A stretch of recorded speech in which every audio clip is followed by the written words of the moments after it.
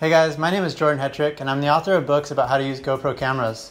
In this video, I thought it'd be really helpful to show you guys a technique you can use to really make your night photos stand out. This is a super simple technique, but it's really effective and it works really well for traffic photos and also for star trail photos.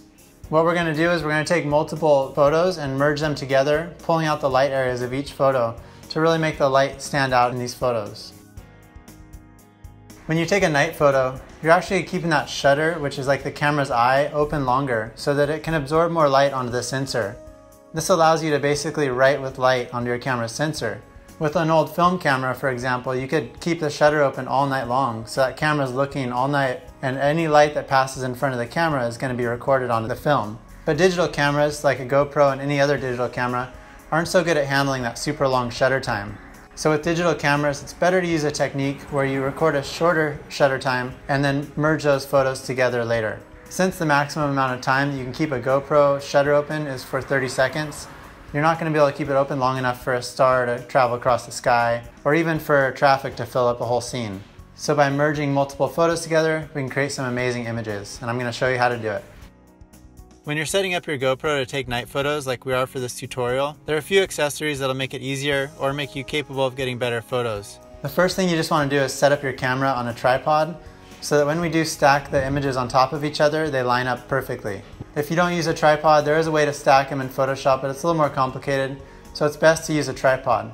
If you're recording the photos when there's still some light in the sky, you can also use a neutral density filter, such as this one by Polar Pro. That's going to reduce the amount of light that comes into the camera's lens and allow you to have a longer shutter time. That longer shutter time is going to allow more light to ride across the image. And if you are recording a star lapse, you're probably going to need to use an external power source, such as a USB power pack. If you want to learn a little more about that, you can check out my charging video, which I'll put a link to right up here. Since night photo mode only takes one photo, we actually need to use night lapse mode, and that way we can take a series of night photos. If you're using a Hero 5 Black through a Hero 7 Black, you can just swipe on over to the time-lapse modes and select night lapse mode. And that's going to automatically output photos. If you're using the Hero 8 Black, also swipe over to the time-lapse modes and go down to night lapse mode, but you need to change the output to output photos. If you're using my book for the Hero 8 Black, you can use the night lapse photo presets that I gave you in the book. Then you're going to need to test out a few shots by changing the shutter time and the ISO. For a rather bright scene, you can lower the ISO down to 100 or 200. And that's going to give you the longest shutter time possible. I'm not going to cover all the settings for night photo right now because they can vary depending on your scene, but I'll tell you which settings I use for these shots, and you can test out a few photos and go from there.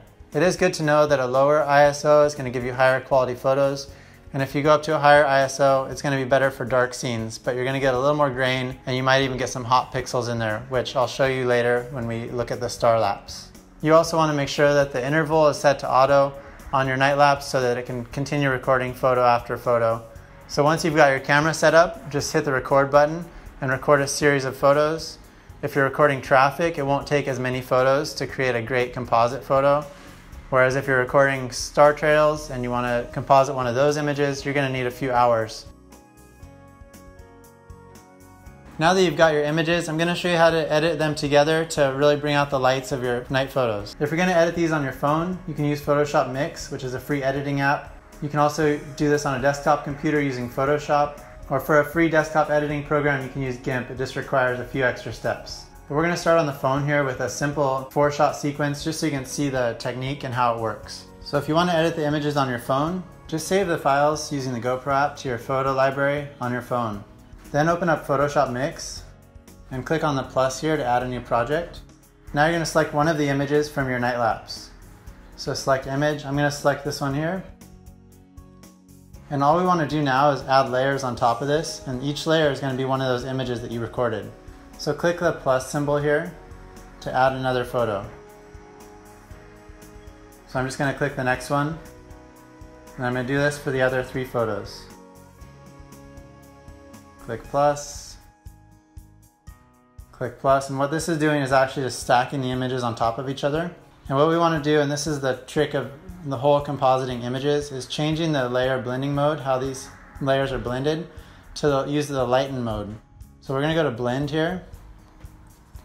And if we're at normal right now, if we change it to lighten, you're gonna see that the lights from each of those 4 images are gonna come into this one image. So I'm just gonna tap on lighten here, and you can see that the traffic lights from all 4 images now are merged there. I'll show you how it was normal. That's just stacked, and now this is lighten. Normal, lighten. So you can see there's a big difference in the traffic lights because that's 4 images compared to just 1. Now it's gonna be more or less dramatic depending on your images and depending on how much traffic you have. Once you've blended the modes, you can click the check mark. And sometimes when you blend them, it's gonna pull out light areas from like the clouds, for example, and make the clouds maybe not as sharp. All you need to do to fix that is to just merge down these layers. So just tap on it, merge down, tap on the next one, merge down, the next one, merge down. And now you have a single image here. So now I'm just gonna stack another image back on top and then cut out that area where the traffic is so we can see that through the image.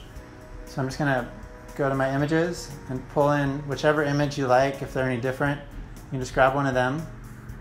So right now that layer that we just brought in is just stacked on top. If you go to blend here, you'll see it's on normal mode. So it's just stacked on top of the image we created. And we don't want it to be stacked on there. We actually want to see part of the image below it here. So we're going to go to cut out. Make sure this is highlighted here. Make sure the top layer is blue. Go to cut out. And then I'm going to go to subtract because I want to pull this part out of that image so we can see what's below it. Just going to go subtract. And just pull out the area where the traffic lights are. And then hit the check mark. And now if you look at the image, you can see the nice traffic lights below it. And you've got the sharp clouds above it. Once you're done editing, you can just click the export button here and save it to your camera roll, or you can also export it to Photoshop if you want to do more work, or you can bring it into Lightroom if you want to do some more color corrections on it. If you want to composite a large batch of photos, you'll need to use a desktop editing app so you can load all of those photos into your file as layers. For a desktop editing app, you can use Photoshop or GIMP. I'm going to show you how to do all this in Photoshop just because it's a little simpler. And then in the end of this section, I'll show you the difference if you're using GIMP so that you can do it in GIMP also. The first thing you want to do is just open one of the photos from your batch of photos to have there as a base file. So open up that file, and then we're going to load all of the other files into that image as layers. So then just go File, Scripts, Load Files into Stack, and browse to select the rest of the photos from that batch of photos that you took.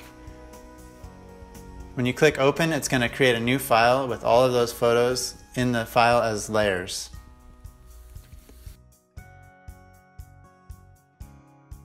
Now all we need to do is change the blending mode to lighten. So click on the photo right above the bottom layer and then go all the way up to the top and hold down Shift and click on the top image. And then on the blending mode up here where it says normal, just change it to lighten and it'll change the blending mode for all of those layers to lighten. If there are some of the images in the batch of photos that you didn't like, the way the lighting came out, you can just toggle on and off the visibility to see how that would affect it without that photo visible. And you can leave those off if you don't want them included in the composite. Sometimes when you're using the lighten blending mode to composite a bunch of images, it'll also lighten up areas of the photo that you don't want lightened, like the clouds for example. There's an easy way to solve this, and that's just to choose one of the photos from your batch of photos that has good exposure. And you can duplicate that image by right-clicking or a control-click on a Mac and duplicate layer. So drag that layer up to the very top of all the layers and change the blending mode back to normal. Now this is going to cover up all the work you just did, but it's going to give you the good exposure in the areas where you want it. So we can go back and bring out the lights that you just worked on by using a layer mask. A layer mask lets you see through that image in certain areas so we can bring the lights back out to reveal them. To add a layer mask, just go up to Layer, Layer Mask, Reveal All, and then go to the Brush tool. Make sure that the foreground color is set to black, and that will reveal what's behind there. And then use the Brush tool over the area where the lights are that you want to reveal, and that'll slowly bring the lights out into the image. You're going to want to adjust the brush opacity and flow down to 50 or 60% so that it can slowly reveal those lights through. And you also might want to adjust the hardness of the brush so that it's not such a fine line where you're using your paintbrush tool on. If you want to fine tune it and adjust it, you can switch the background and foreground colors. If you bring white up to the foreground color, that will actually cover up what you just did. And if you have black, it will reveal what's underneath.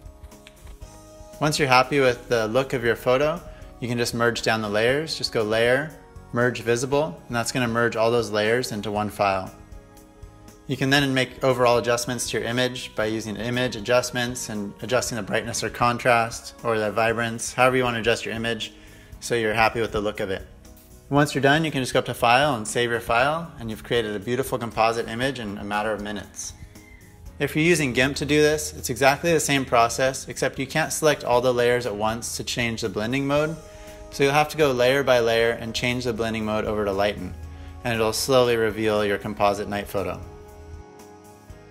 If you're editing a sequence of photos taken from a night lapse into a star trail photo like this one, you can do the exact same technique, it's just a lot more layers to deal with, and you'll need a few hours of photos. And with a star trail photo, if you want to, you can actually just light up one of the first photos of the sequence, so you don't have to wait there the whole night. You can light it up as you want to, and then you can bring that layer back to the top like I showed you how, and just layer mask to the stars beneath it, but at least you can have some nice lighting on your subject. When you use a high ISO and a long shutter time on a digital camera, you will get some hot pixels on your image, and this is one of the things that astrophotographers don't like because it looks like they're stars, but they are not stars, and they'll appear stationary. So the stars will rotate, hot pixels won't rotate, they'll stay in the same spot. This is a normal part of digital cameras, so the best thing to do is just composite your images, and afterwards, when you've got your final image, you can just go in and clone out the hot pixels that bother you. The other recommendation is if you can use a lower ISO, that will help reduce those hot pixels. This is just one of the little tips that's in my book, which is full of great ideas for your GoPro camera. So be sure to pick up a copy if you haven't already. And once again, my name is Jordan Hetrick. Thanks for watching, and have fun out there filming.